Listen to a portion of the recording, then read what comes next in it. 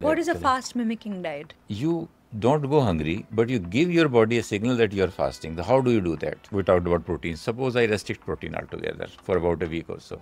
So what do I need to do? I need to restrict all grains or all pulses, all like meat, eggs or paneer, milk, curd, Okay. all that. So all this protein is gone.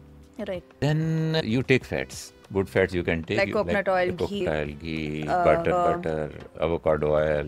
Then you can take a lot of non-starchy vegetables. For example, broccoli Cruciferous. or cruciferous vegetables, cucumbers or carrots and all that. And you can even fry them. You can put a lot of masalas too. Garam masala, sambar masala and other things and their ingredients. And all of them are fantastic antioxidants. Okay. Then you put your usual salt also. Then chilies. I use a lot of chilies too. This sounds yummy. And tea and coffee too. You put cream. So your body is getting the what signal on this diet? So your body is getting no carbohydrates, no protein, digestible carbohydrates and proteins. Now body will be hungry for these carbs and proteins. So it's using all It is using all the junk which is there inside my cells and using that. This sounds like an interesting idea. And how often do you do this? See, every 2 to 3 months, if you do about 1 week or so, it keeps your cells younger. Keeps your cells younger. Younger and toxin free.